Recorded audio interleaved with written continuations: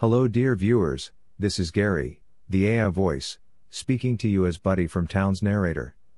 Since Buddy began his exploration of the cosmos, he has become interested in current news about the universe. Today, Buddy from Town is sharing news about scientists who have found another possible exomoon beyond our solar system. Kepler 1708b appears to be a giant moon orbiting a Jupiter-sized planet, thousands of light years from Earth. In Jonathan O'Callaghan's article, entitled, Astronomers Have Found Another Possible Exomoon Beyond Our Solar System, published on January 13, 2022, at scientificamerican.com, astronomers announced they have found a second plausible candidate for a moon beyond our solar system, an exomoon, orbiting a world nearly 6,000 light-years from Earth. The findings appear in Nature Astronomy. Called Kepler 1708b, O'Callaghan explains, the Moon appears to be a gas-dominated object, slightly smaller than Neptune, orbiting a Jupiter-sized planet around a Sun-like star, which is an unusual, but not wholly unprecedented planet-moon configuration. O'Callaghan notes, this potential exomoon's existence was first hinted at in 2018, during an examination of archival data by David Kipping, of Columbia University, one of the discoverers of Kepler 1625b, and his colleagues. The team analyzed transit data from NASA's Kepler Space Telescope of 70 so-called cool giants, gas giants, such as Jupiter and Saturn, that orbit relatively far from their stars, with years consisting of more than 400 Earth days. In the article, Jonathan O'Callaghan explains that the team looked for signs of transiting exomoons orbiting these worlds, seeking additional dips in light from any shadowy lunar companions. Then, the researchers spent the next few years vetting one potential exomoon candidate after another, and finding each better explained by other phenomena, with a single exception, Kepler 1708b. It's a moon candidate we can't kill, Kipping says. For 4 years we've tried to prove this thing was bogus. It passed every test we can imagine. The magnitude of the relevant smaller, additional dip in light points to the existence of a moon about 2.6 times the size of Earth. O'Callaghan notes, the nature of the transit method means that only the radius of worlds can be directly gleaned, not their mass. But this one's size suggests a gas giant of some sort. It's probably in the mini-Neptune category, Kipping says, referring to a type of world that, despite not existing in our solar system, is present in abundance around other stars. The planet, this putative mini-Neptune moon orbits, the Jupiter-sized Kepler 1708b completes an orbit of its star every 737 days, at a distance 1.6 times that between Earth and the Sun. Presuming the candidate is genuinely a moon, it would orbit the planet once every 4.6 Earth days, at a distance of more than 740,000 kilometers, nearly twice the distance our own moons orbit around Earth.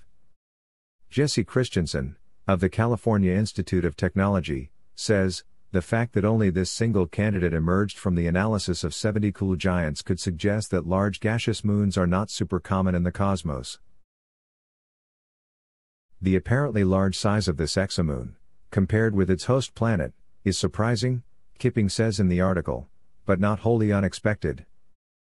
Kepler 1625b, the planet that the previous exomoon candidate Kepler 1625b purportedly orbits, appears to have a similar, if slightly larger configuration.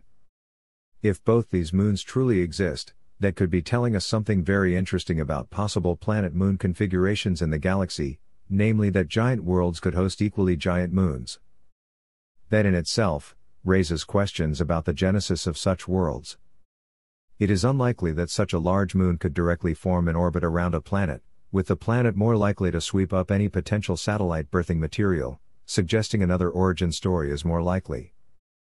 Christensen explains, one scenario is this moon got captured by the planet as the planetary system was forming. Early planetary systems are quite violent, chaotic places. We see examples of capture in our own solar system, for instance, Triton, one of Neptune's moons. We think that was captured. So, we know that this can happen, we just hadn't scaled it up to the idea that a Jupiter-sized planet could capture a Neptune-sized moon, says Christensen. In the article, Jonathan O'Callaghan notes, not everyone is sold on this moon's supposed existence. René Heller, of the Max Planck Institute for Solar System Research, in Göttingen, Germany, says he is not sure that the transit signal the team has seen is the result of a moon. It doesn't convince me, Heller says.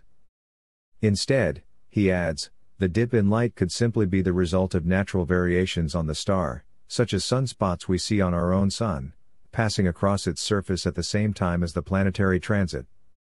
Though, O'Callaghan notes, Kipping and his team, for their part, say they have ruled out such a possibility because the dip supposedly caused by the moon began before the planet started to pass in front of the star. Laura Kradberg of the Max Planck Institute for Astronomy, in Heidelberg, Germany, says she wouldn't call it a slam dunk yet, but the result is absolutely worth following up, to try and see another transit from the purported moon. We will not be able to do so immediately, however. Given the long orbit of the planet, it, and its possible moon, will not transit again until 2023, meaning we would have to wait until then to try and spy the Exomoon again, Kipping says. There are more than 200 moons in our solar system, and they have an impressive array of variation. Moons are common, says Jesse Christensen. In our solar system, almost everything has a moon.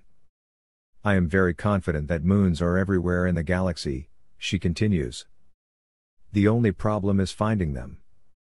We can look for exoplanets in a number of ways, such as spying the dip in light they produce as they move in front of their star, an occurrence known as a transit, or getting a telltale glimpse of their gravitational tug on their host star. Finding exomoons, which are by nature decidedly smaller than the planets they orbit, is much more difficult, however. They're just so small, Christensen says. O'Callaghan notes, the James Webb Space Telescope could be used to perform some sort of survey to look for exomoons. In the way its predecessor, the Hubble Space Telescope, has made huge strides in exoplanet science. JWST might prove to be defined by its contribution to exomoons.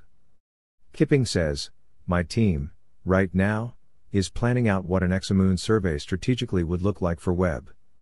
It will be the first time in human history that will be possible. Jonathan O'Callaghan's article highlights the important reasons to look for exomoons.